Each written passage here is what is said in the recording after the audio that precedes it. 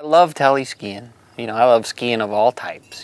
It's kind of this adrenaline and intensity that, I don't know where it comes from, but, it's just, rooted deep inside myself to go as absolutely hard as I can. And I think it's all adrenaline that gets you up that hill.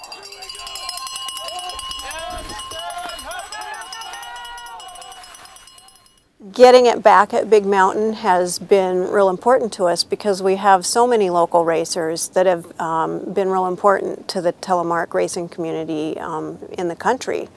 We have some great racers here, and we wanted to bring nationals back to the mountain. Real great support from Whitefish Mountain Resort, putting us there on the showcase for the event is going to be, with down Ptarmigan Bowl, basically the upper half of the Doug Smith downhill. It's exciting to have all the best Telemark racers in the country coming back and, challenge Ptarmigan Bowl, and we'll see how that goes. I always like to say that Telemark is the sport of 10,000 falls. You have to fall for many years in order to perfect this sport. So when you're coming around the gates, the main thing you're being judged on is boot space. And it's usually the length of your foot in between your front foot and your back foot. To be able to keep that correct, you're always having pressure on both your feet. It's a common thing for a beginner to not have a lot of pressure on that back foot, and that tends to, it creeps up a little close.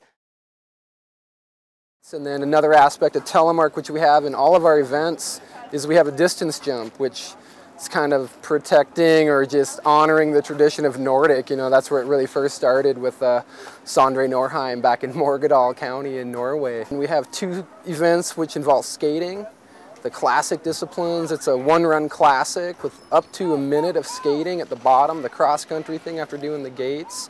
Once again, kind of with the history of the Nordic there. So you get that, and you get some all-terrain features, some camel bumps and stuff to negotiate, and so it's kind of like a little ATV thing, You got to be all-terrain vehicle in the classic.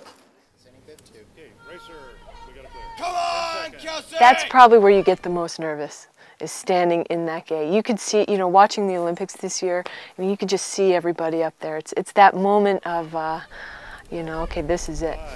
Come on, Kelsey! I love how it combines three skiing elements all in one. The ski jumping, the Nordic, and the gates. And so that it keeps me in shape, keeps me happy in the winter. Go! Go, Kelsey! Get there, Kelsey! Your legs are on fire, and you're just trying to keep standing up. Come on, you breathe!